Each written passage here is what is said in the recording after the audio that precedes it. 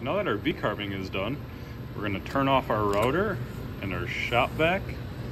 And what we will do is we take off our dust boot and we want to change out our bits. So this was our V-carving groove, and we V-carved out our juice groove as well as our V-carve right there.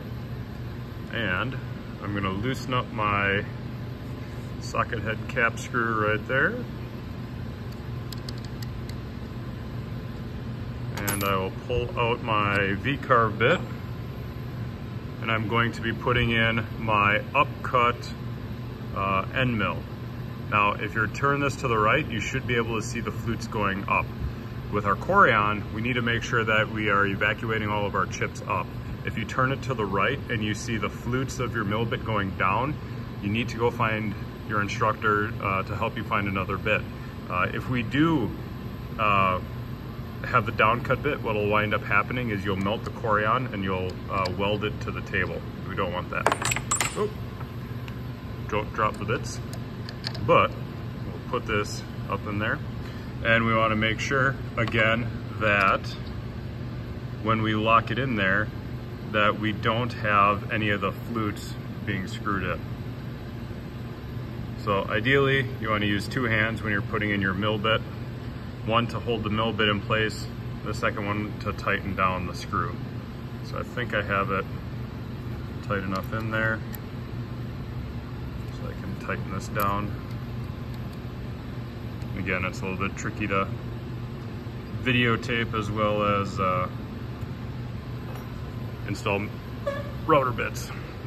Okay, now just like before, right before we started running our piece, what we always want to do is we want to re-zero our Z whenever we change out our bits, because I can guarantee you that I did not put in this bit at the same length as this one. So again, how we do that is we grab our Z0 plate, which is right there.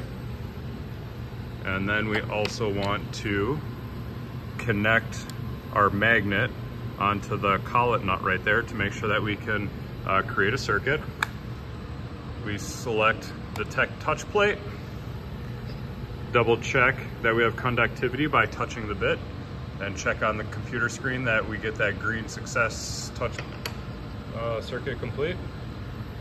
We put that back down there and we press yes on the computer so that we have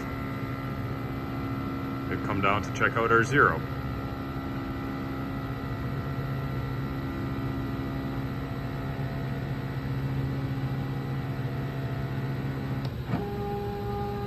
And once we have that checked off, we can put our touch plate away, and we can put our dust boot back in place, just like that.